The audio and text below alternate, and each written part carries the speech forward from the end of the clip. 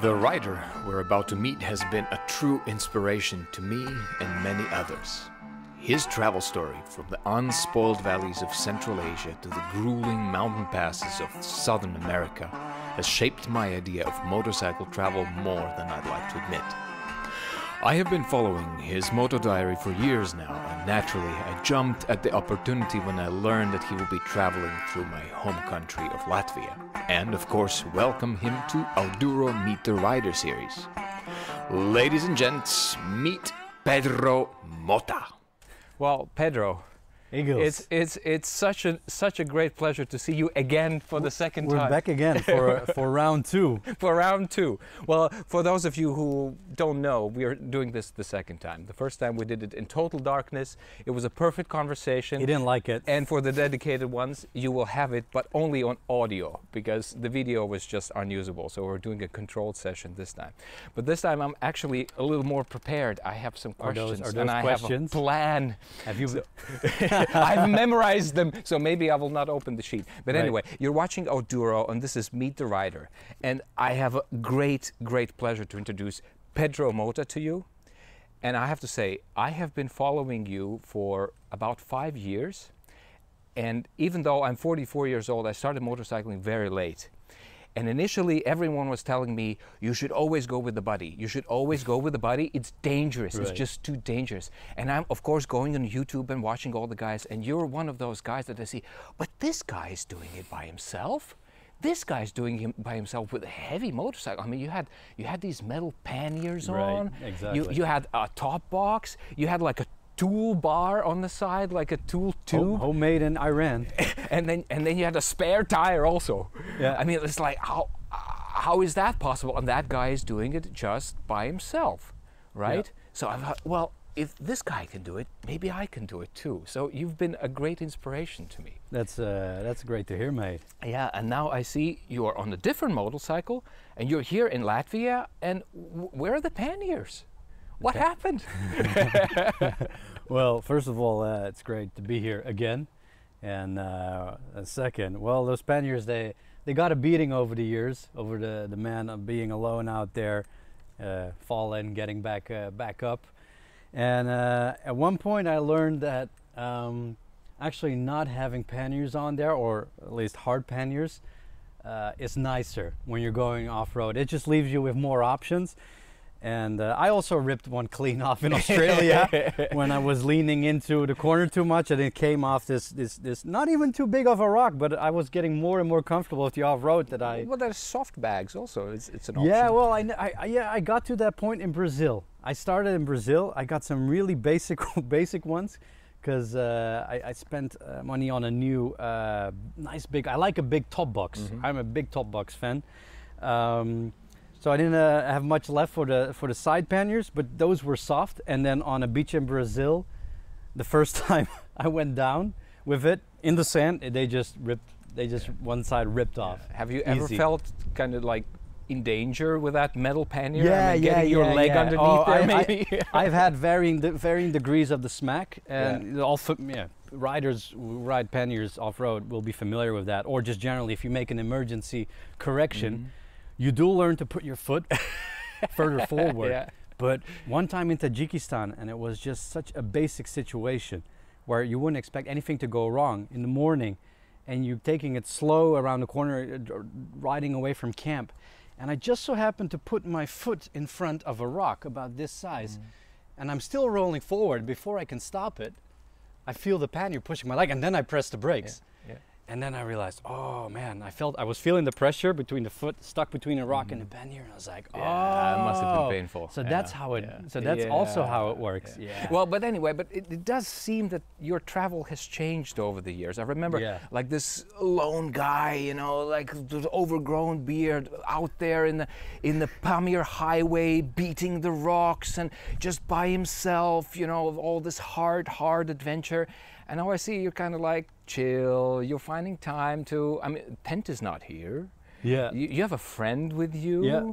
Good company. You know, a good company, staying in nice places, enjoying the cities. You know, exercising, going out for training also. So has travel changed for you? It's, Are you getting older, man? It's like I said, it's over, man. It's civilian life from here on. Or is it just Europe? From here on in. It also has to do something with Europe. The training thing is a balance thing. Like, I've done riding for so many years, and at certain points when I would stop, then I would train. Sometimes I was dying to train. Like when I was at the end of Japan, I trained in Australia, and then I rode around Australia and New Zealand, and then I trained again in New Zealand. And then with the Rona, there's heaps of people along with me who let go and couldn't really train for a while. So for me it was balance. I've done heaps of riding, but for me body is also very important, and now I want to balance both of them. Mostly we know you as a motor rider. Yeah. Is training also a big part of what you do? Like bodybuilding, or people have asked, but off-road riding is in itself an exercise. So when you start out, you know, the first days and when you go on a trip, you're really tired. It's even worse off-road. But then you get used to it, and the more you're doing it, it becomes a training in itself, especially if the bike goes down every now and then you're deadlifting the bike. But you can't get fit from enduro riding. Yeah, so I didn't have to do too much actually.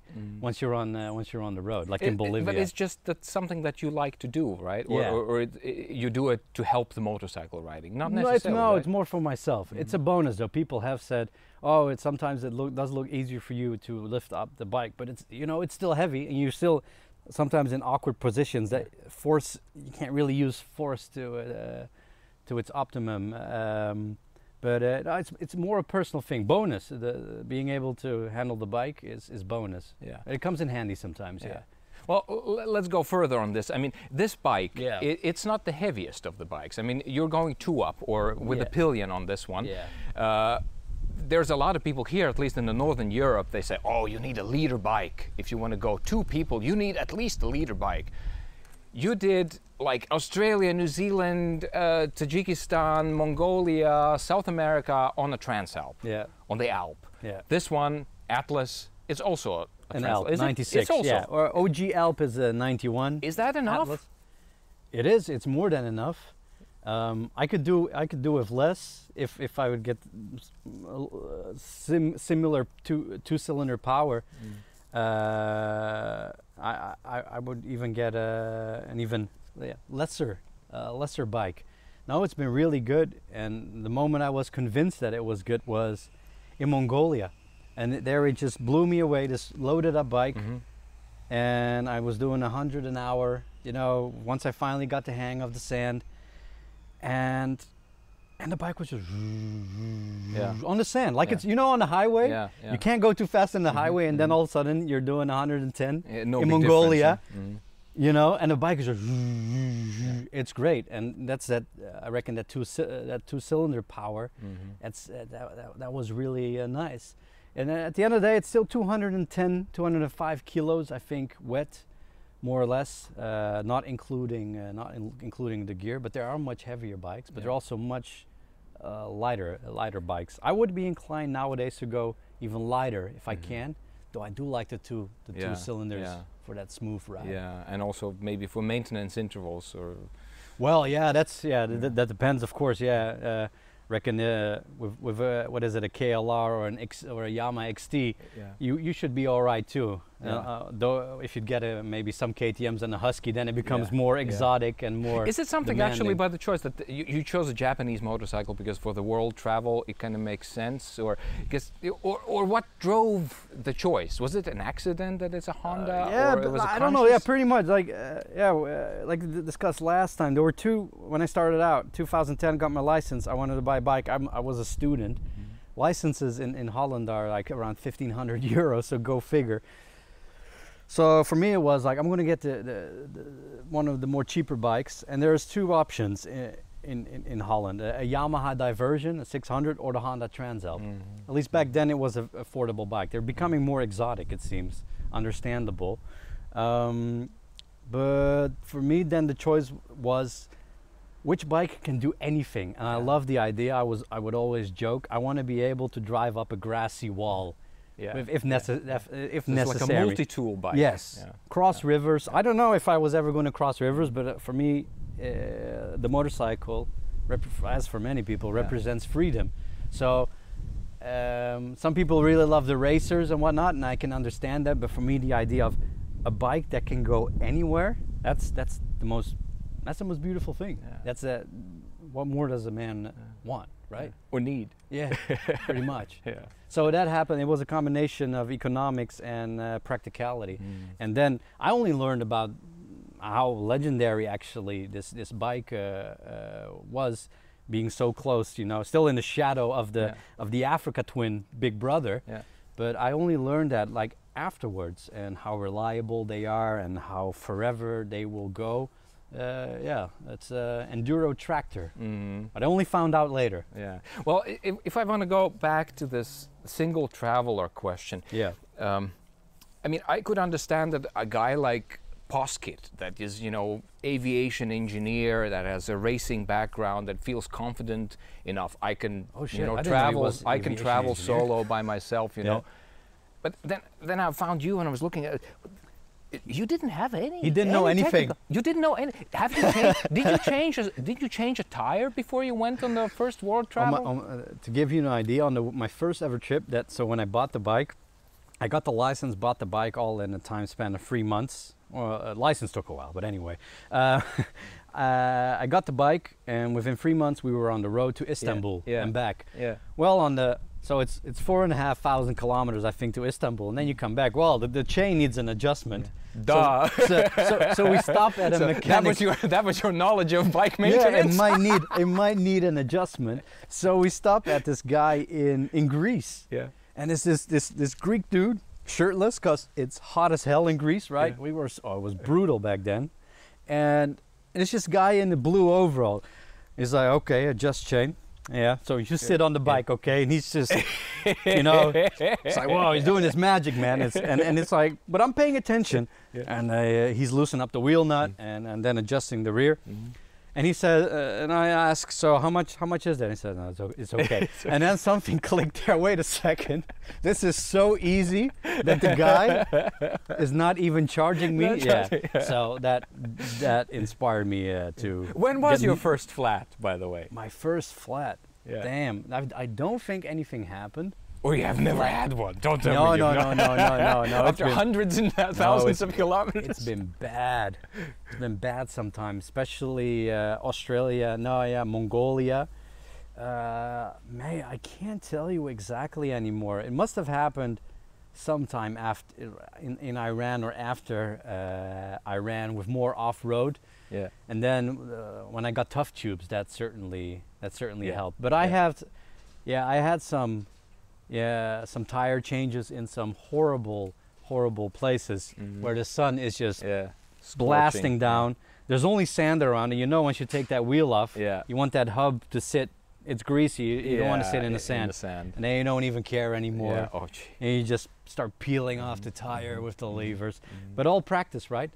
But the first tire, that was Tajikistan, when I put the Heidi's on. So I brought the Heidi's all the way from Holland, the K60s. I put them on. And of course, I punctured a tube. So I was exhausted. I was completely exhausted at the end of the day, demoralized. Next day, grabbed a taxi with my tire, with the rear wheel. Well, that's a tough tire to put on new. It's a very firm tire. Well, and the levers, I still had the 2 long ones with a fat tip.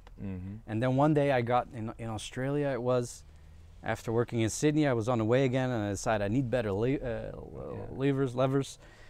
And I got that one. Those MX style that have that little bend. Nice, tiny, flat tip. And I never pinched a tube again. But you don't carry them with you now, do you? No, they're in Buenos Aires and Elb, who I had to leave So you behind. just trust that the civilization is going to take care of you, or right now? I have different. I haven't tried them yet, luckily. So you have. You do have. Even though there's no panniers, you still have. I do have those tools, and I was reminded of how important they are when I was, with Mariska on our first trip. I barely recorded anything. I didn't make a video out of that. Went to the Dutch island Texel, and after the Afsluit dike in the north, I got a flat, and it was the inside tube rubbing into aluminium corrosion in the tire, which these are famous for. So then you have to tape the wheel, the inside.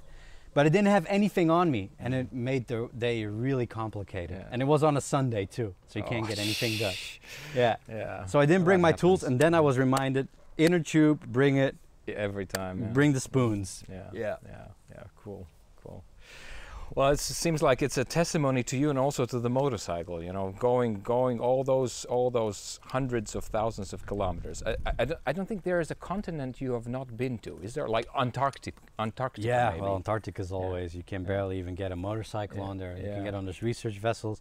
But I don't really have that mission to do. It just goes like on the feel. How do you But I decide haven't where done- to go? Africa I haven't done on a motorbike. Okay. Like But not what really. makes what drives the choice? How do you decide where you're going to go? It's actually it's actually pretty random at times. So that first trip from Netherlands through the parts of the Middle East, Central Asia, Mongolia, Russia, that was the idea, the initial plan to the end of Russia, Vladivostok, and then you have to get out of Russia all of a sudden because your visa is expiring. But why? Why there? What drove you to I go just there? saw, okay, so I'm going to do this trip. I'm in the Netherlands. Where am I going to go? Oh, Vladivostok. I think that's how a lot of trips... As far as you can go. I think that's how a lot of them started out. Yeah, So, yeah. and that's where I ended up. And then you're at the end and you think, okay, now I have to get out of here. So, okay, how do I get out of here the best? I don't want to put it on a cargo ship. There's a ferry to Japan? Oh shit. And that's how you end up 3 months in Japan. And after that, it's okay, I'm flat broke. What do I do now? I'll go back to Australia, but this time I have a motorbike and I'll go work there and then also get to ride around Australia. So then you do become that. unbroke. Yeah, that's Australia is good for that. Yeah. And then of course when you ride around you pretty much go broke again. Yeah. And then it's like, okay, I'll go to New Zealand. I was going to Canada, but because of the big crash I had in northern Australia where I broke my hand, like my fifth metacarpal here, and the bike was damaged, took 3 months to recover. I was going to Canada, I had everything lined up, but the visa was already arranged like a year before, almost a year. So you have a time to validate, you have 1 year to activate it, and that option was gone. So no Canada.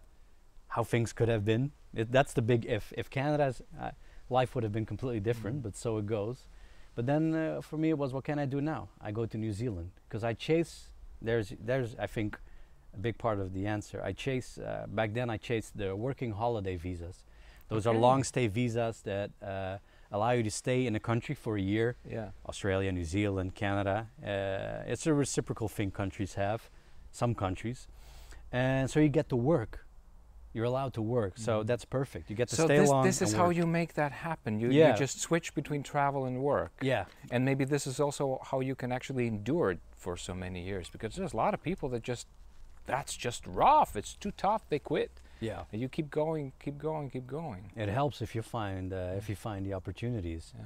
And of course, when I ended up then in South America, and I missed out on some money because of some government rule changes in regards to the pensions in Australia. They pay you out, and I just left that there, and then I got a lot less money. So I ended up in New Zealand, no, in Chile, after a big motorcycle project on Alp. Barely That's any when money. it became red? Yeah, because I spent all the money on a motorcycle project. It was my first big project, and I didn't know yet that once you start a motorcycle rebuild, all your money disappears into that.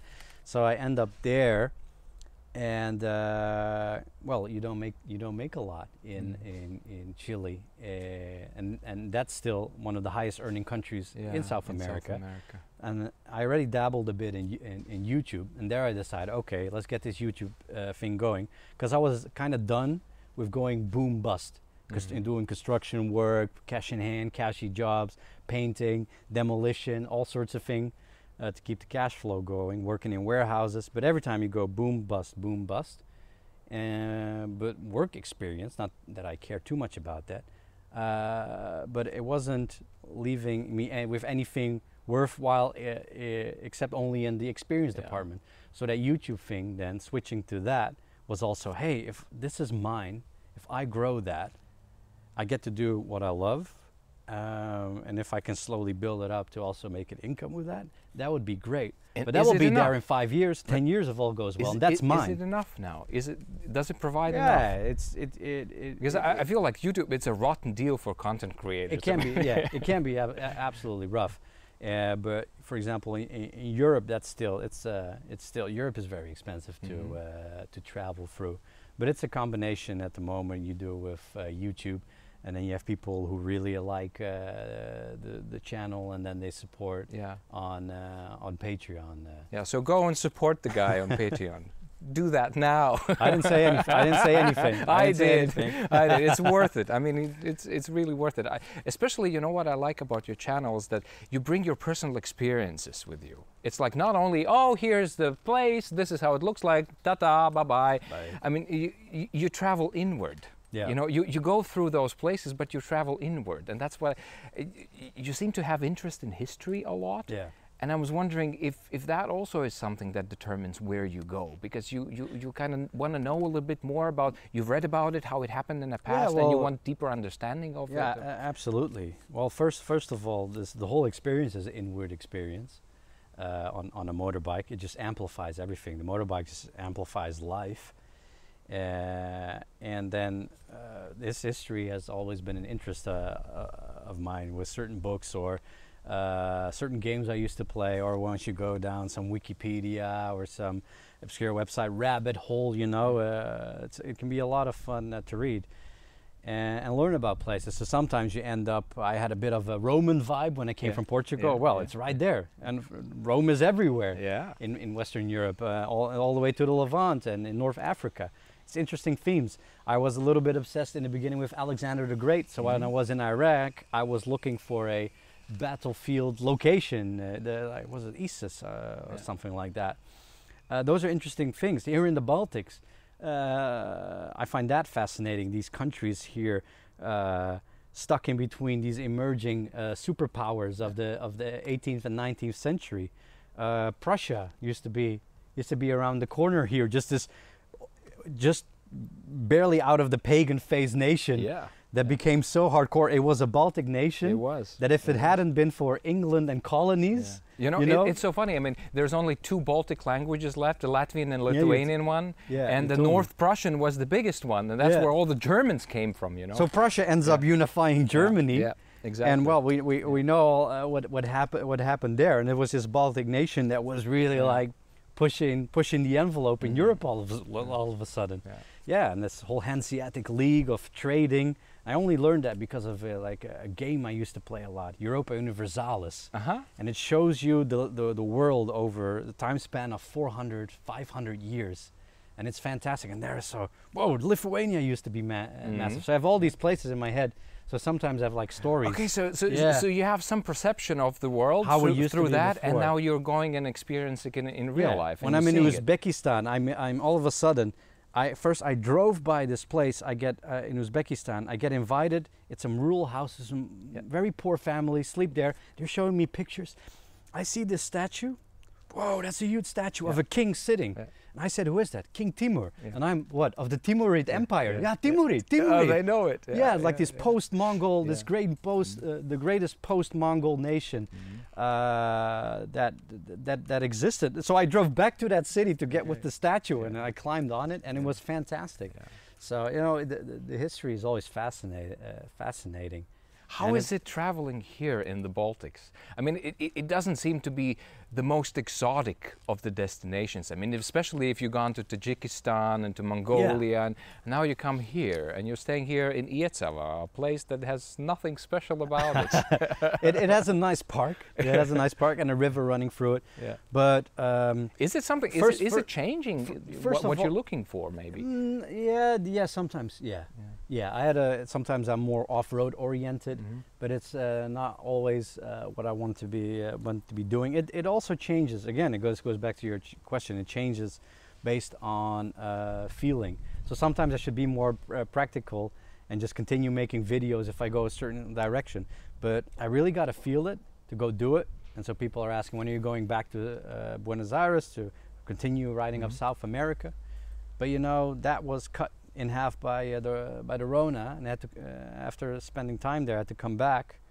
But that cut my 5, 6, 7 year phase of non-stop being out there. So that was a thing for me, and all of a sudden that was gone. And I know it's very easy to just go back, but for me that was something, and that was like a cord that was severed. So it's also a lot about a feeling. But So you're starting something new with this, with the Poland Well, and no, Baltics? yeah, or- no, it's just no, not completely. It just seemed interesting, an interesting destination. What interested me a lot about this region, and a lot of times here people don't like to hear it. Some people can get upset with that. Is if you bring in like the Soviet time, because people want to forget forget that. But I think people like me come from a very neutral perspective. Because okay, I was in Portugal and whatnot, and you had and Spain and France, you had Rome there one day, but you never had the USSR, the whole thing, or being a satellite. Say, well, the Baltics were really part of the USSR. So seeing that old infrastructure interested me while I was in Central Asia, Tajikistan, Uzbekistan, Kazakhstan, really cool. Even in Russia, really cool. So you get a bit of that here, like the Soviet blocs and whatnot. So that's an interesting aspect. But I also start seeing the wooden houses completely unrelated to that time. The old wooden houses like I would see in Russia, you know, and then I get excited. Like she knows when I start seeing that, like the older stuff. The further away I feel from Europe, and that always gets ruined when I stumble on a Lidl or a co-op in Estonia. Yeah, I know what you mean. I know. We were on the edge of Estonia on the Russian side, and we can't go there, which was for me was a major bummer because that's how I always imagined this trip. I was always would go back to Russia, but as everybody knows, that's a bit complicated now.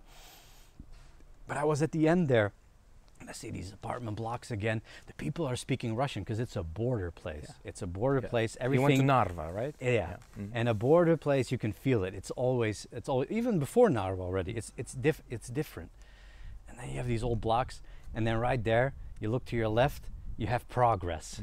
It's the typical European mall. With the Lidl being built, the Expert, you have the Expert store, used to have that in Holland, all these familiar buildings. And I got to that point, and for me it was, that's not what I'm looking. That's not what I'm looking for. And it's also one of the reasons that I'm not pushing for really to keep on going to Scandinavia, because I'd still be in a European, in a Western country. The world is becoming smaller and smaller. I say that every time. Yeah, more tarmac. Every time you see a big highway built everywhere, I always speak to the camera, say, get out there, people, because the world is only getting smaller and smaller with every kilometer of tarmac. I remember your Tajikistan video. You said something along the lines that, you know, if you want to see this, come now because it's going to change. In Bolivia, I said, like in Bolivia, I said that because I already saw like the tour buses going like 50 kilometers on unsealed road to this lake. I'm like, it was the border of Hito Cajones, this 5,000 meter altitude border from Chile. In mid-northern Chile into southern Bolivia, and I'm like, one day, man, there's going to be tour buses down here. Trust me, come, go now. Like, I envy the guys from the 60s, 70s. I even envy the guys from the 90s before that cell phone.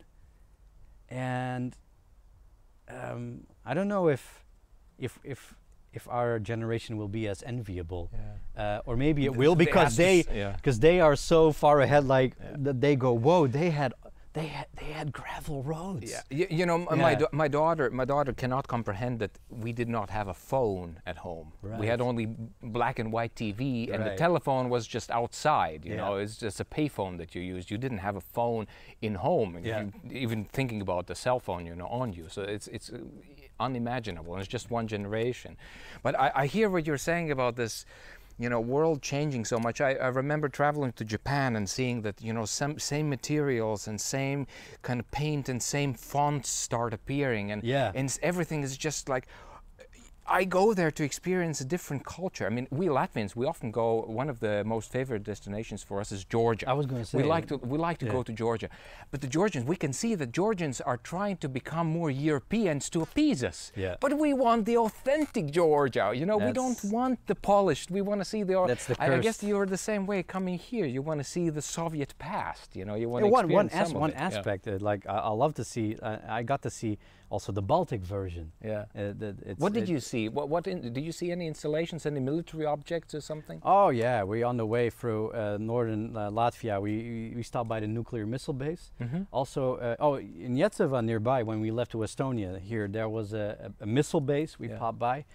The bunkers, checking out the bunkers. So that's all cool. The further east you go, the more remnants and relics you see of that time Soviet or the Eastern Front. You know, something that that really interests me, find interesting, is I see these beautiful fields here, you know, and in some parts, sometimes like, you can't imagine that this was the theater of one of the most brutal bloodshed in history, after the Mongol times, let's say that, after the Mongolian times with that Eastern Front. You can't imagine just the peaceful fields that you have here with no fences around. In the Baltics, the farms don't have fences around, so it is all very natural flow. It's a beautiful thing.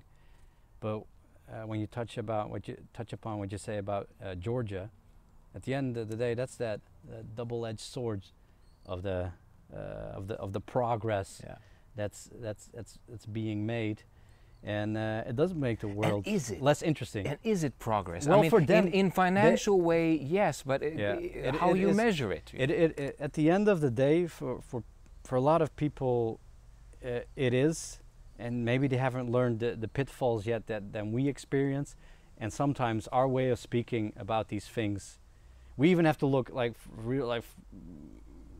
People from parts of Western Europe sometimes have to look back at themselves when they're glorifying this sort of thing. Well, yeah, that's easy for you to speak. You already, you got that foot. But that's what I liked about what I was doing, that type of travel before, is like I let go of that foot. I really went away and went out there, and I stayed with families. I stayed with a lot of people. I worked in places. Sometimes I suffered similar experiences, like half a year of lockdown in Buenos Aires, which was initially in the first year the most top 3 most brutal lockdown in the world.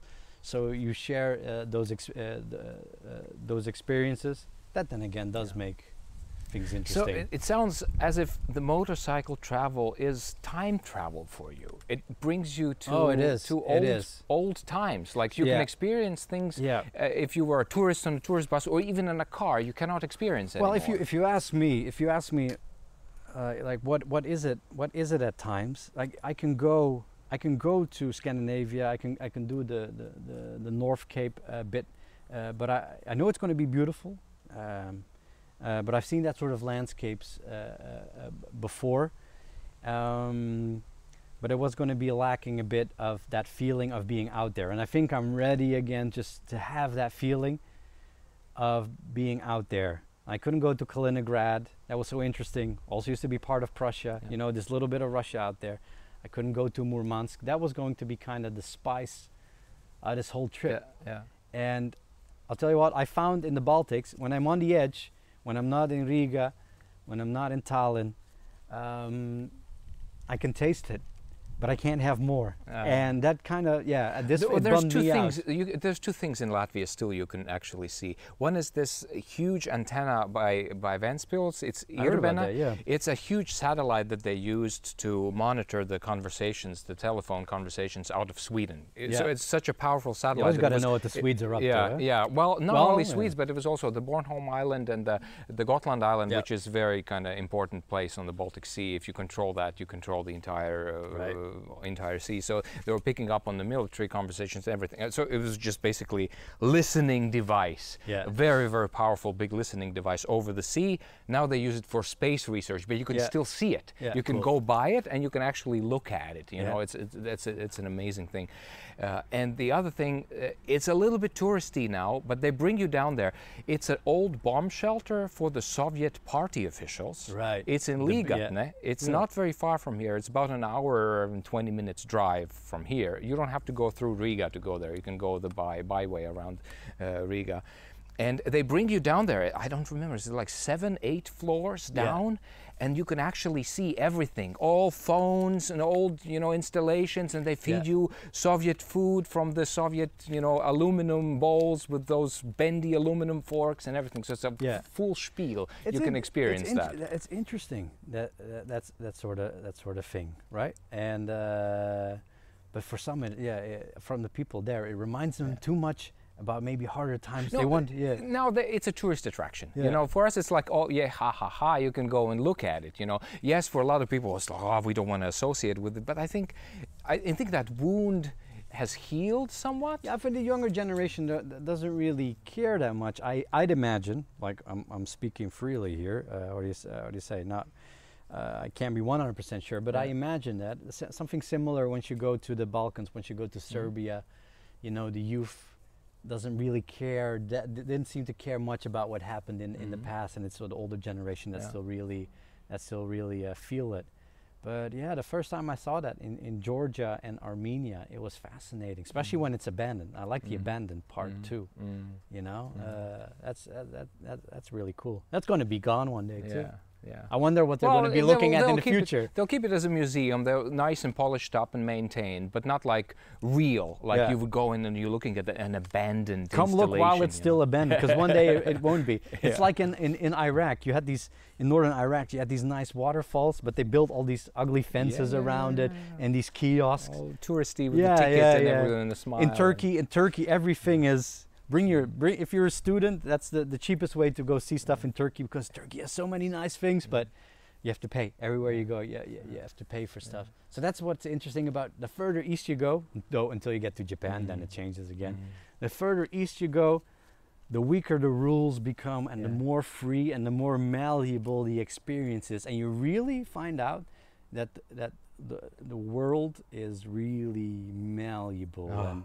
And well, that east, that really, it draws me also. I feel a pull. I really want to go. That Tajikistan especially is a place I want to go. My grandfather was a crazy traveler. He was going very far east in the Soviet times. Yeah, that's crazy. Like, and I feel like I'm looking at these black and white pictures, and he has this old Volga. You know, it's like... That would be cool. I know, you know, he had Volga, 5 people in it, driving over the desert, and the 5th guy, it was 4 family members, and the 5th guy was a geographist from the Latvian University, a guy who really knew the maps, because the only way you could traverse, go around, you know, across the desert was with somebody that actually could find a way. And then he has this picture in Samarkand, you know, this old Volga by Samarkand. That was close to there. He went there. Yeah. But that's truly like amazing, because you have that. You know, we're all too familiar with the American dream and the American road trip, but imagine how the USSR road trip used to be. Christ. It stretched all the way up to here, up into the Baltics.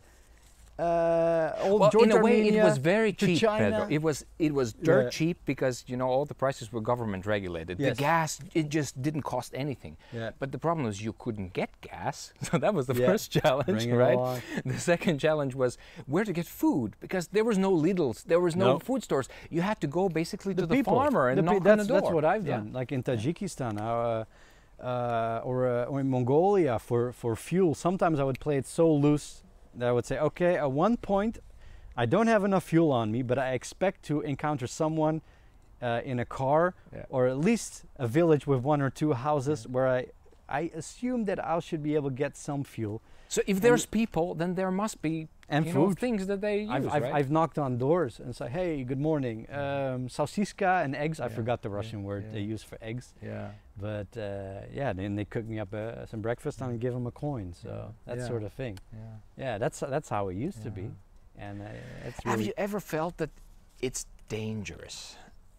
And not only like to you physically, that they could mug you and rob you, but just, you know, like if you travel India, you can see there's these places where they, you know, put some donations to the gods or something, because the travel, just as further east you go, it becomes inherently dangerous. Roads are dangerous. You can slip off. There can be a mudslide.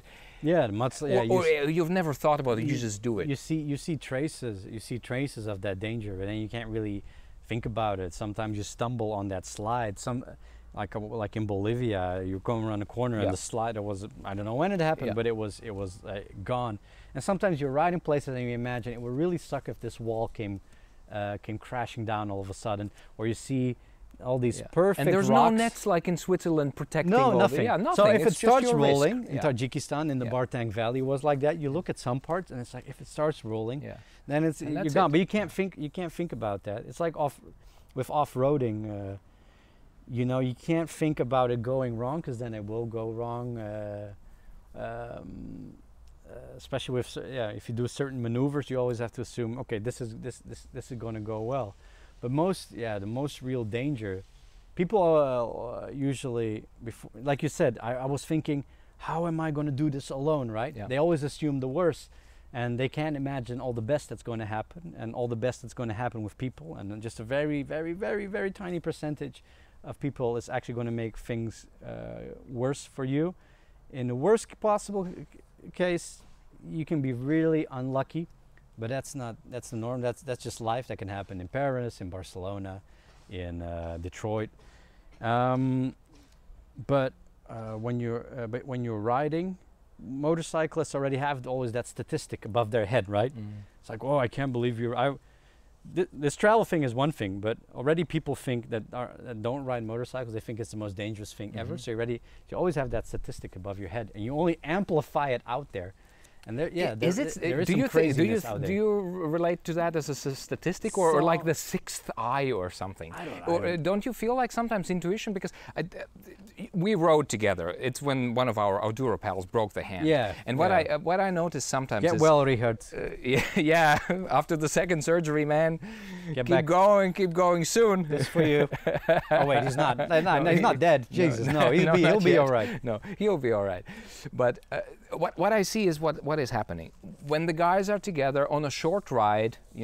They take risks because they know that somebody will help me. And when you travel, especially when you travel solo for a long distance, first you ride more conservatively. There's nobody to impress but yourself. Yeah. Right. You're just like, why should I take that risk unnecessarily? That's thing one. The second is you somehow, and I feel that's what I meant with the sixth eye or just intuition.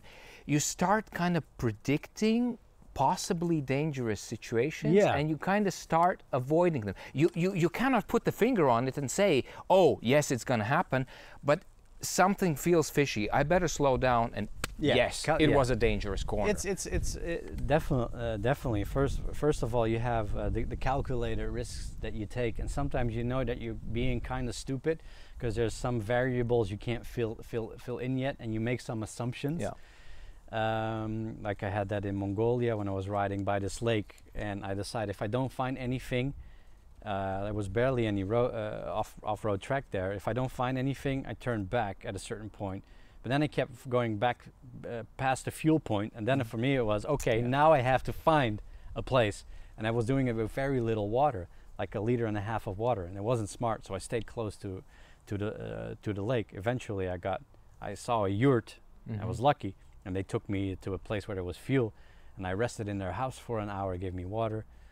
Before I entered the Bartang Valley, I had this feeling in my stomach, like, oh, this is exciting. Yeah. But that's the feeling that really pulls me. So it's the history, it's that feeling that pulls me. And sometimes there are places, and it's usually based on experience. In the beginning, you don't know anything, but it's kind of based more and more on experience that you develop that sixth sense, and you gotta hope that you're all right with the universe. Let's say that. That's what I was going to ask. You said, I was lucky, or so. Do you feel like? Do you have a talisman, or do you feel like sometimes is it something in your attitude, some positiveness or positive vibe that kind of carries through, and you kind of stay on the positive, on the plus side? It's because a lot of people, you can read a lot of famous travelers. They've been going mad until stop, and they just get killed, or an accident happens, or they get sick, and it can be very, very risky. Do you feel that there is something that protects you, or? Sometimes there have been these moments, or it's more people. Sometimes more people reminding me of that. But like I mentioned with the universe before, the only tangible thing that we can feel out there, it's in all its massiveness that we can't completely explain. Almost karma related, but sometimes things happen or end up on the good side of things that you think, like, I must be doing something right to deserve that outcome that can be when you're riding or have some issues or something happens and it turns out for the better, or sometimes with people that you meet or experiences that are so special that you think, like, I must be doing something right to have have deserved that.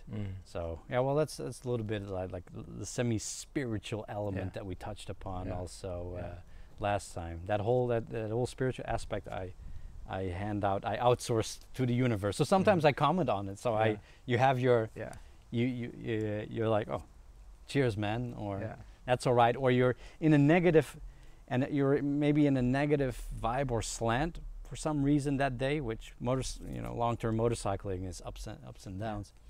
And they're like, oh no, forgive me, I shouldn't be like this. But I think what I notice actually, maybe it's not just your attitude, but it manifests in your attitude. You have a very kind of outspoken and positive approach to new situations and new people. Yeah, it has to be. And then because if you approach, say you went to a village that is hostile, with people, that they're just, maybe they're short on resources and they're very competitive and they never have enough, and they see a foreigner coming as a threat and that want to rip them off or something, or they see opportunity to rob the guy or something or whatever. So you have but if you come with this approach, that you are this lone vulnerable traveler, you don't have a fancy bike nor fancy setup and gear or loads of cash, you don't reek of cash when you approach them, and you are like, like in your Bolivia, you've been going through the roads, building the roads, and they see that you come totally exhausted. It's a classic tale of the traveler. And then the human side of any person, they see, oh, this guy is even worse off than I am. Why don't I help the guy? So you bring out the humanity in everyone. Yeah, it certainly helps. I think the people out there are naturally already. You don't even have to be that bust sometimes. People already naturally can have that tendency. Ironically, the further you go from the west, the more that is the case. Oh, really? Interestingly. So even like we think those hostile countries over there in the east, like Iraq, Iran, and everything. It's like, please come in. Yeah. It's like, please come into our house, please have some tea, come be with us. It's the interesting thing about, that's why that Vladivostok trip remains some of the most interesting riding, because of the history, the shift of cultures, but also the shift of people and their faces, looking like us, but not completely anymore, but looking so familiar. But then also, if you have like this middle line. The further south of it you are, in direction of Middle East, the more people swarm around you when you go somewhere and invite you. And when you go north of that line, the more people, not colder, but the more they look more suspiciously. No, not suspiciously. More like, okay, so who's this? And then slowly they warm up, like Georgia was like that. The contrast was so massive for me, because I just come from Turkey or Eastern Turkey with the Kurds, or northern Iraq, and where they just swarm you, and they want to know everything. And all of a sudden, I was in Georgia and Armenia, and all of a sudden it's more coldness. But still, those people, they just as much they take you in. They help you, and I've been in some troublesome situations, and they come to you, and that's the solo rider. We'll get to experience that to the max. Already with two people, it becomes a different story. Yeah, there's nothing more unique than that solo riding experience that you need to have. Just that complete disconnect and just be at the mercy of the elements, of the universe, of the people around you, wherever you end up. There's nothing like it. It's still right. Cheers, man. Cheers, man. Well, thank you for watching. Thank you for sticking by. This was Pedro Mota. Find him on all the social channels, YouTube, Instagram. Do go to his Patreon. I mean, the guy deserves it. Cheers. Thanks, Egīls. My pleasure. Get better reshoots. It was a pleasure, man.